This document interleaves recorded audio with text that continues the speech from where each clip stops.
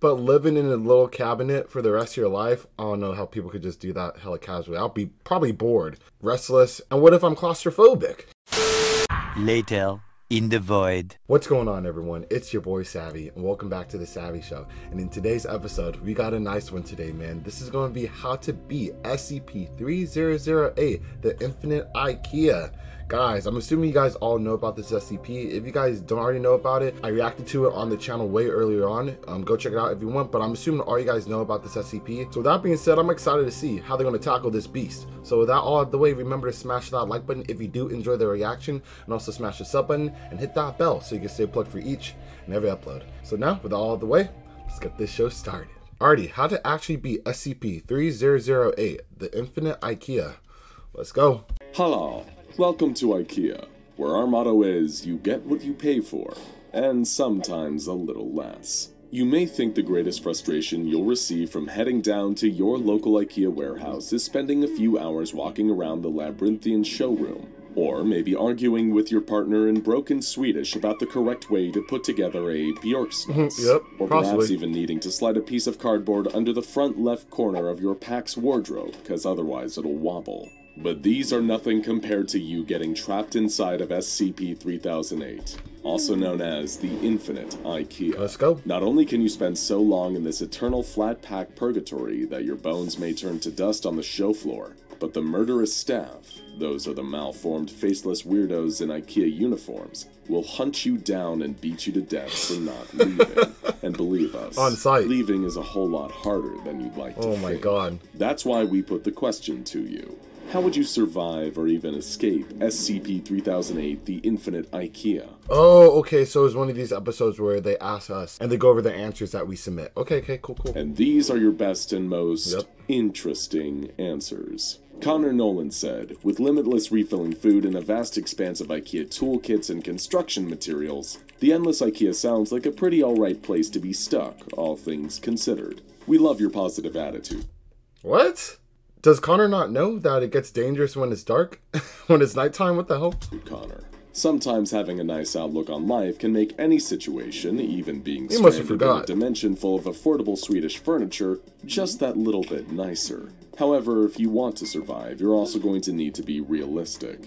During the day, yes, the worst you'll have to deal with is getting lost. The risk of not having food, and the existential horror of knowing you may draw your last breath inside an Ikea. But at night, the staff will actively hunt and try to kill you. And if you're not prepared, believe us, they will.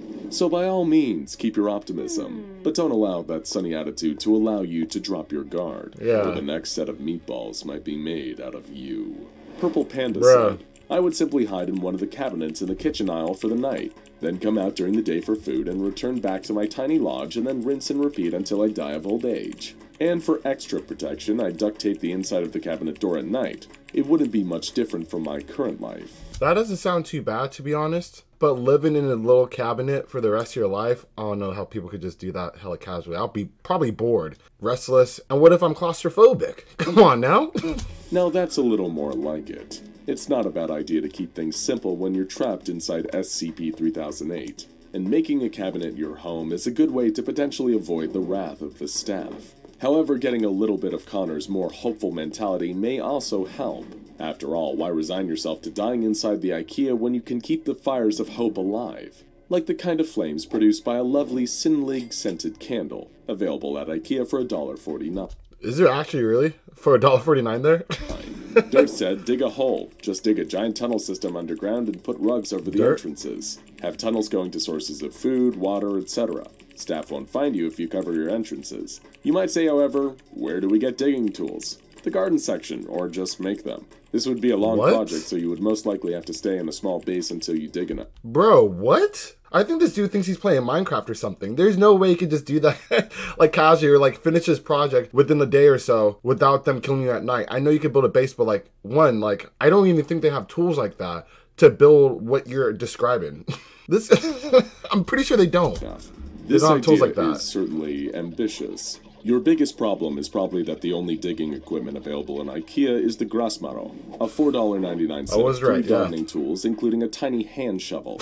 Given that the actual layout of the Ikea appears unpredictable and ever-expanding, It would also be incredibly difficult to properly plan and create tunnels. He low-key thought he was playing Minecraft for a second. Even if you had decades to do it. Though, of course, maybe you're an expert tunneler. And if that's the case, we apologize sincerely for besmirching your honor. Llama Fan said, I would make a wall of toilets and live off of crayons. We have good news and bad news. What, dude? The good news is that Ikea stocks the Mala 12-piece crayon set, giving you a delicious variety of colors to try while trapped in the infinite Ikea. The bad news is that these crayons have pretty much no nutritional value. Yeah. So your flushing fortress may actually become a porcelain prison as your body and mind slowly give out from a lack of sustenance. Getting bludgeoned to death by the staff inside of your toilet tower would probably be a mercy in the end. Oh GW said, I would honestly stay if I got stuck there, with things like when day breaks over the horizon. Build a home on the steel supports overhead using a pull-up ladder to get up and down and live as comfortably as possible. This is certainly a valid point. A number of horrific XK class end of the world scenarios, like SCP-3008, the dreaded When Day Breaks event, wouldn't actually affect the inside of the infinite Ikea, seeing as its lights function as a kind of internal sun. And if it's high enough above sea level, you wouldn't have to worry much about climate change either. The staff trying to beat you to death every night may put a damper on things, though. Sanic the Hedgehog said, I don't think the staff are faster than the speed of sound. That's true, Sanic, but there are also no chili dogs inside of the infinite Ikea. That's the mission to even explain how you could beat it. He's just trying to state something. And that's no good. What? Kai Wilkie said, when it comes to daytime, I'd search for other survivors that are inside with me. I would work with them to build a civilization and live together. As it gets close to night, I'd search for food and supplies to keep us alive through the night. When it becomes morning, I'd clean up the bodies and search for more survivors. This is one of the most tried and true methods of long-term survival in the infinite Ikea. Have you guys heard of Lost or Lord of the Flies? It's not all easy how they explain it to be. However, as you'll find with almost everything in life, it is easier said than done. I'm sorry. Even some of the largest settlements inside 3008 have been destroyed by careless decisions. After all your months and years of hard work building up fortifications, gathering supplies, creating a new form of entertainment where you turn Tvalgiasun toilet brushes into puppets that perform inside of a cardboard box, all of that effort can be lost in a split second when one person forgets to lock the Carlby countertop vents and staff members come flooding in. Oh my god. Hazel said, if they had a Wi-Fi connection and I had my phone, food, and a shower, I would be 100% fine. And maybe a TV? Good news! Ikea has Wi-Fi and food. Bad news. Unless you can, by some act of pure luck, find the staff quarters, there's unlikely to be a shower in the building. Not a working one, at least. The appliances in the bathroom section are not operational, and frankly, they should warn you of that to avoid embarrassing situations. But enough about why we're banned from the local Ikea, because there's more bad news. There are no TVs in Ikea, though you can get yourself a classy and tasteful Brimnes TV stand, I barely even watch simply TV, imagine that the fake TV sitting on it is real. Or there's always the Tvalgiasun toilet brush puppets. Bob Recon said, I would dress up as an Ikea employee, and when the staff try to attack me, I just claim to work there. We think your heart is in the right place. Come on now. Come on. Who are these guys sending these in? I'm just not trying to be mean, but yo, this doesn't make sense. Bring the staff within 3008 don't look human at all. You probably need to go a little more extreme to convince them that you're one of them. Just put like on the freaking shirt. K. Grayson K said, I remember from one video about SCP-3008 that the staff are completely empty. They have no organs at all, so what someone could do is just wear the hollowed out staff as a costume to move among other staff at night. What? See, that's dedicated to the performance. True, frightening dedication. Seeing that the staff aren't exactly crafty, this could actually work. However, if your disguise is good enough to fool other members of the staff, then there's a good chance that other survivors living in 3008 might think you're actually a member of the staff running around at night. And you may end up taking a Vorda chef's knife to the face. I mean, he could avoid that though, low-key. Just tell the people that you're with, this is what I'm doing. Or just talk to a group about it. Like, I would only do this if I'm by myself. Because, yo, if your people don't even know what you're doing, it's like being stuck in a rock in a hard place. $9.99 in the kitchen section. Random user said, as soon as night comes, I'd simply lock myself in the nearest bathroom with some furniture and cry. Then when the morning comes, I'll get my daily rations and the cycle repeats. Not a bad idea. We personally use this method in our own lives every single day, and we're not even trapped in the infinite Ikea. Oh my god.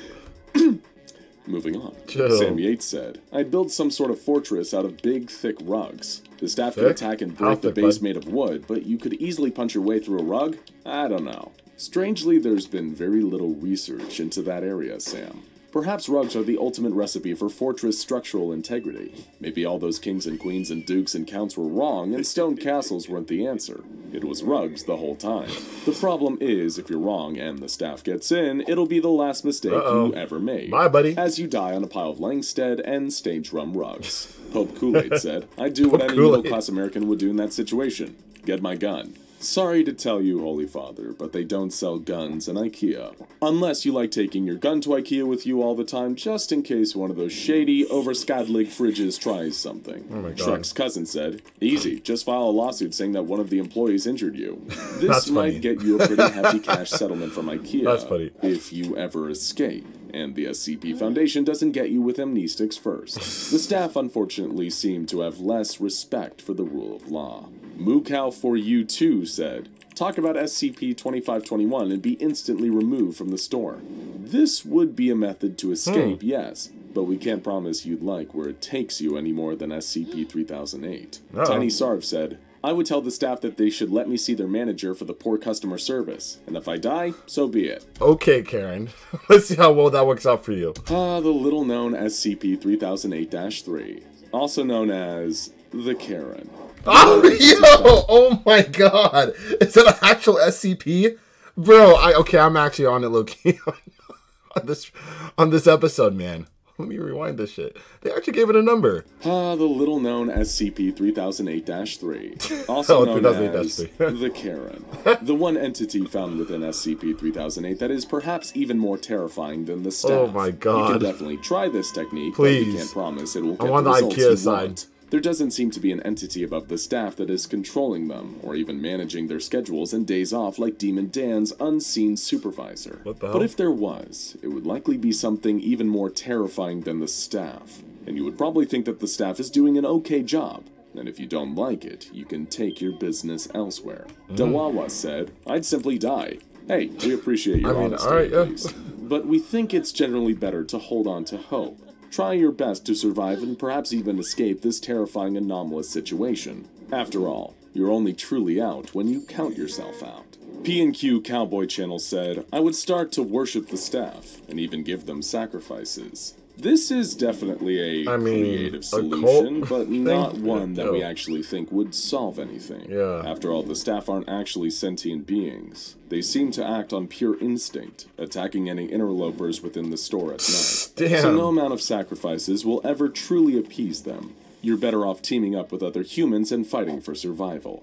Grace said, I'll eat the monsters. They look delicious. Well, thank you for sharing, Grace. And as for the rest of you, if you ever find yourself inside the infinite Ikea and you happen to see Grace prowling the showroom near you, then perhaps keep your distance. Especially if she looks hungry. If she's willing to eat the staff, who knows what else she's capable of. Bro, that's Fortnite too much. Stuff said, I would survive in a weird way. I would die, then I would be out.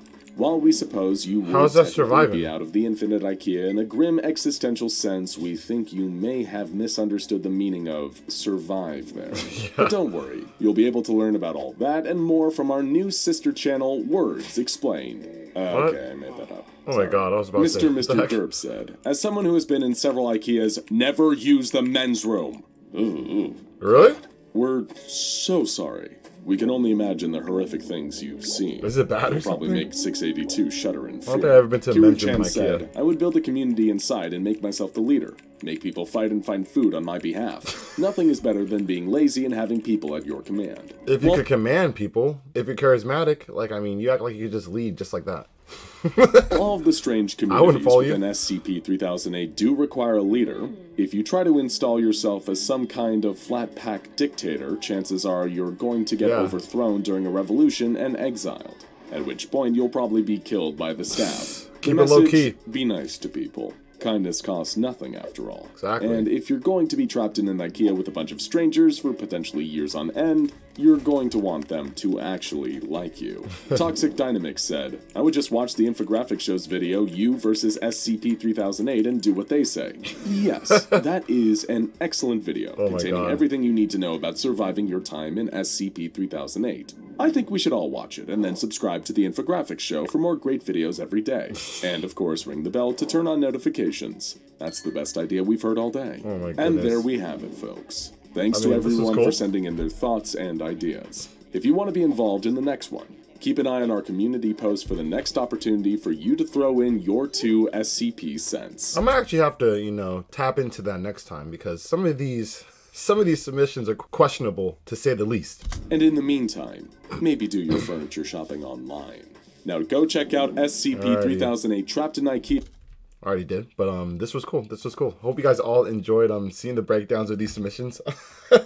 They're more funny than actually thought out ones, but that's what I kind of expected. Most of them were really being sarcastic. I would hope they were, but yeah, if you guys enjoyed it, please remember by smashing that like button, also smash that sub button, and hit that bell so you can stay plugged for each and every upload. And now, unfortunately, that concludes today's episode. However, I'll catch you guys on the next one.